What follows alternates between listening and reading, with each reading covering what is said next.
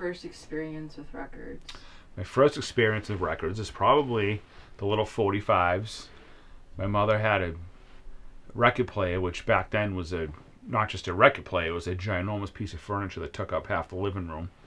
And you open cabinet doors and I'll pull the turntable, and she had some 45s, and it was mostly Christmas songs and Christmas albums we used to listen to. My first 45s was some couple singles, like I distinctly remember Centerfield or Freeze Frame, one of the two, by the J. Giles Band, and Joan Jett and the Blackhearts, I Love Rock and Roll. I had that 45. I started playing those on Mom's piece of furniture that was this big with the turntable that pulled out.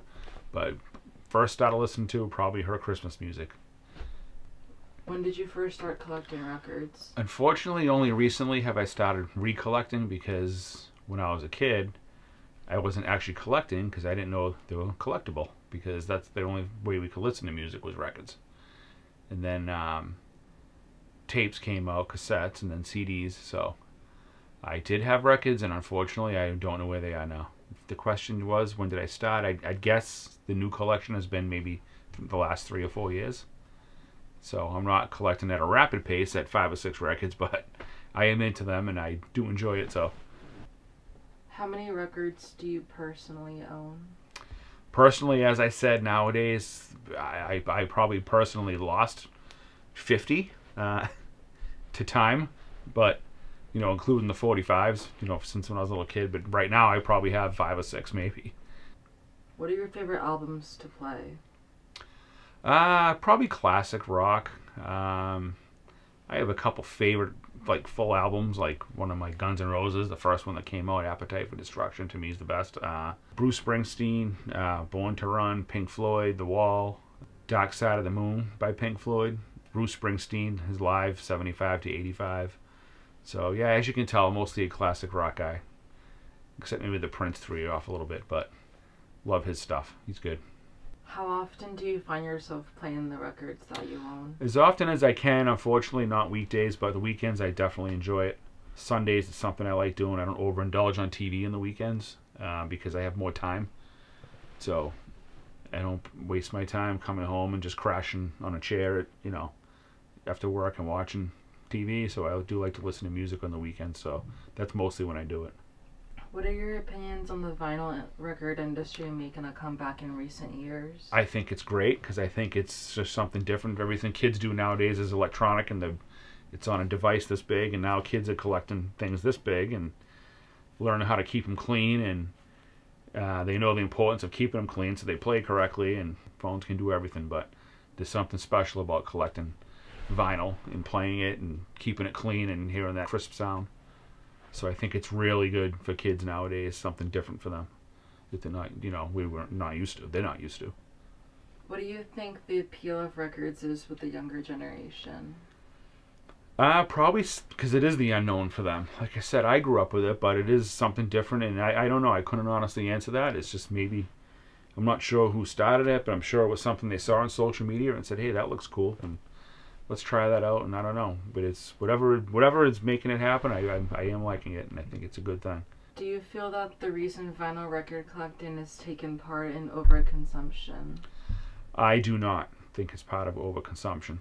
Like I said, I think it's very good for kids to be collecting them and playing them and taking care of them and enjoying them. And I'm not sure how it could be overconsumption because they have to be made by people, and people have to sell them. That's jobs, and I don't think that's anything that's hurting the environment, so I don't think there's any overconsumption issue with vinyl whatsoever.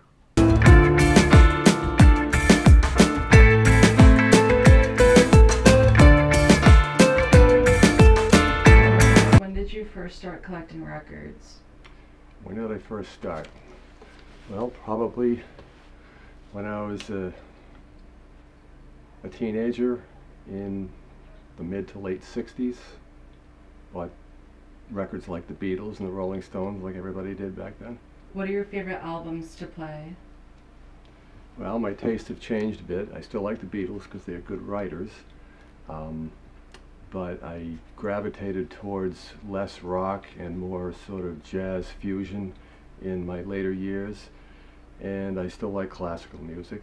and I still like some rock, but I would have to say more of the jazz fusion style. Mm. So like any particular albums or just genre? Well, that genre, and there's a few people that I really like. There's many. I mean, off the top of my head would be, say, Chick Corea. My favorite piano player and musician overall plays with the Pat Metheny group. He passed away recently, but his name's Lyle Mays. Excellent piano player, one of my favorites. What is your first experience with records? My first experience?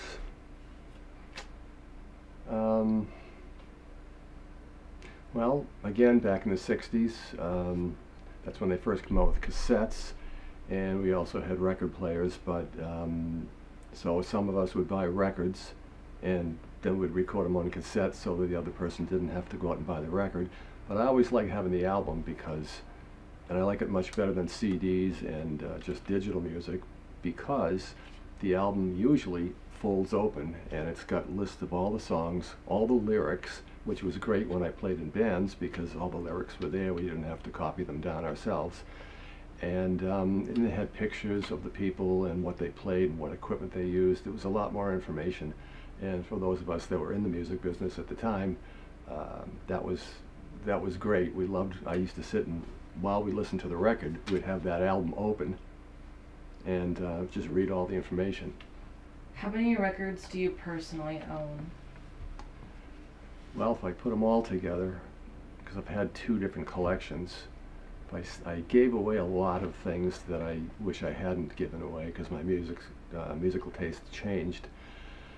But if I did give them away, not a real lot, maybe 200. Now I probably have maybe 120, 125. What are your opinions on the vinyl record industry making a comeback in recent years? I think it's great. Vinyl started to fade away and CDs came in to play in, say, the mid-'80s, late '80s.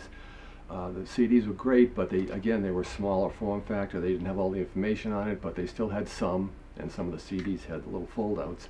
And then when I went to digital, you have none of that. But now, and I'm glad to see it coming back, and I'm glad to see a lot of young people having it come back in their lives, because they're able to now open it up, read all about the people, especially the popular ones like Taylor Swift. You want to see all the photography, you want to see all the lyrics to the songs, and I just think it's a much better presentation, than just digital. It's great to hear it, but then you don't have anything in your hands either. Now I still have a record collection that dates back to the '70s, and I can always reminisce, pull it out, and I still have my original Philips turntable upstairs. I haven't had it out for a long time, but I can still do that, and it brings back memories for me. But the digital world doesn't do that. CDs are sort of holding their own, but they're not as prevalent as they once were. A lot of people are going with the vinyl, so I think it's a good thing. It's like bell bottoms coming back. What do you think the appeal of records is with the younger generation? Well, like I said before, you're going to have it, when you're older like me, you'll be able to pull it out of the closet and you'll be able to look at it. You'll be able to remember where you were when you first bought it, and it's like having an album, a photo album.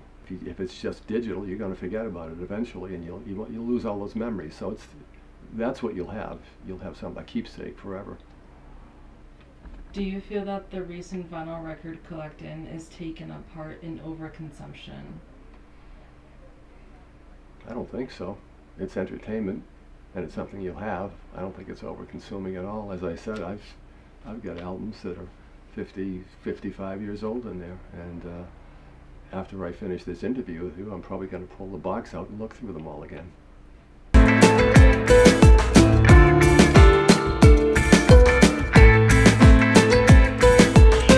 Well, I've got here my scrapbook that I've had since 1972, and I've saved, or tried to save, every concert ticket that I ever went to, and I put it in this scrapbook here.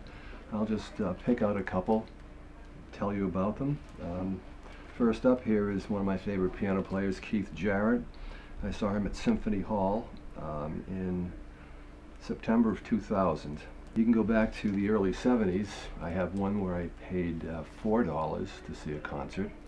A lot different than these days. Let's see, Pat Metheny Group, one of my favorite groups, and my favorite piano player, Lyle Mays. I saw them in 1980, $7.50 I paid for that one. Several here from Great Woods. I saw Chicago, Little Feat, Bruce Hornsby, Keith Jarrett again.